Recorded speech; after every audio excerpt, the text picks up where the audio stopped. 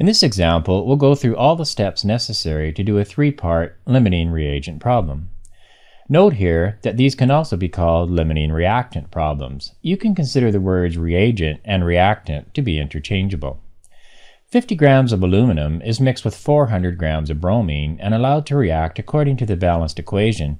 2Al plus 3Br2 gives 2AlBr3. Whenever you're given quantities of both reactants present, you know you're dealing with a limiting reagent problem. Here we're given the masses of aluminum and bromine present initially. We're asked to determine the excess and limiting reagents, the mass of the product, aluminum bromide, that can be produced in this reaction, and the mass of the excess reagent left over.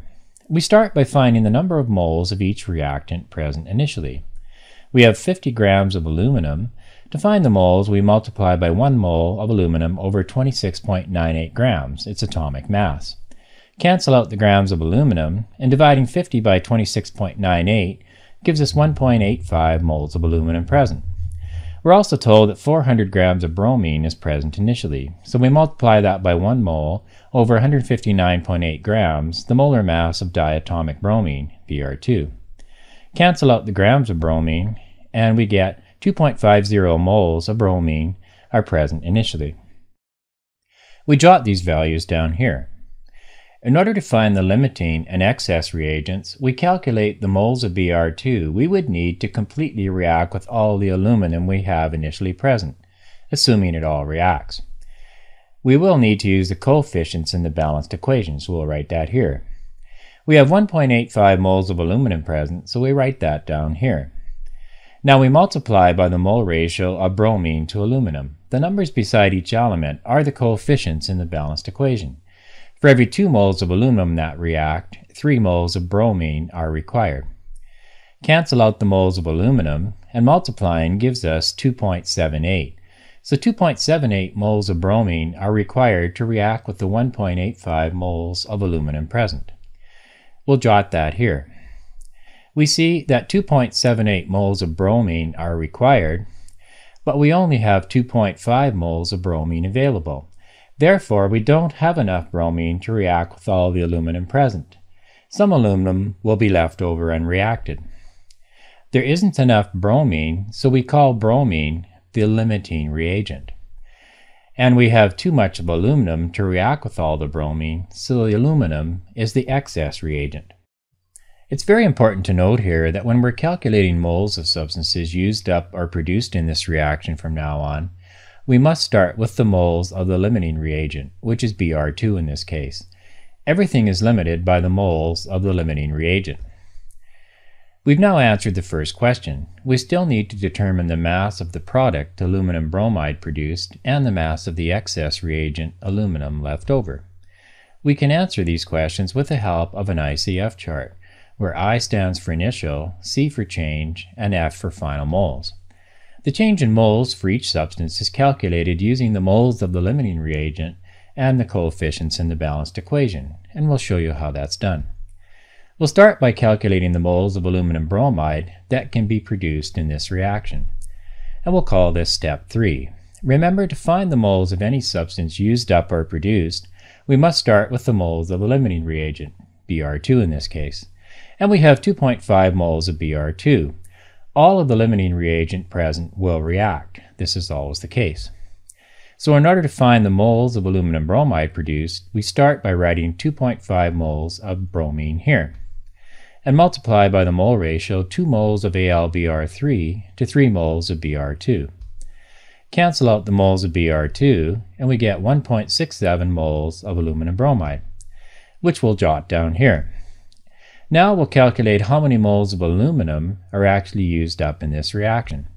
Again, we must start with the limiting reagent, Br2. So we write down 2.5 moles of Br2 here, and multiply by the mole ratio 2 moles of aluminum to 3 moles of Br2. Cancel out the moles of bromine, and the answer we get is 1.67 moles of aluminum are used up. So we can jot that down here. Now we'll fill out our ICF chart. We note that aluminum is the excess reagent and bromine is the limiting reagent. The initial moles of aluminum present is 1.85 moles, and the initial moles of bromine present is 2.50 moles. There was no aluminum bromide present at the beginning of this reaction, so we write a 0 here. We've calculated that 1.67 moles of aluminum were used up, so we write negative 1.67 here for the change in the moles of aluminum. All 2.5 moles of the limiting reagent has reacted, so we write negative 2.50 here. And we've also calculated that 1.67 moles of aluminum bromide are produced, so we write plus 1.67 here for the change in moles of aluminum bromide. We started with 1.85 moles of aluminum and 1.67 moles reacted. So we have 1.85 minus 1.67, which is equal to 0.18 moles of aluminum left over unreacted. So that's written down here in the final moles of aluminum. There's no limiting reagent, bromine, left over, so we write a 0 here. And the final moles of aluminum bromide is 0 plus 1.67, which is 1.67 moles. In step 6, we'll convert the moles of aluminum bromide produced into mass. The ICF chart tells us we produced 1.67 moles of aluminum bromide. So to change it to grams, we write 1.67 moles of aluminum bromide here and multiply by the molar mass of aluminum bromide, 266.68 grams per 1 mole. Cancel out the moles, and calculating this gives us 445 grams of aluminum bromide, rounded to 3 significant figures. And we'll jot that down here.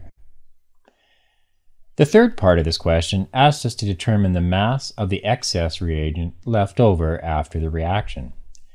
We can use the ICF table we created. The moles of aluminum left over after the reaction is 0.18 moles. And remember, aluminum is our excess reagent. So we write that down here, 0.18 moles of aluminum, and multiply by the atomic mass of aluminum, 26.98 grams per mole. Cancel out the moles, and multiplying 0.18 by 26.98 gives us 4.86 grams of aluminum left over. We'll jot that down here. So we can now summarize by stating that when 50 grams of aluminum is mixed with 400 grams of bromine and allowed to react, aluminum is the excess reagent and bromine is the limiting reagent. The reaction will produce 445 grams of the product aluminum bromide, and there will be 4.86 grams of the excess reagent aluminum left over after the reaction.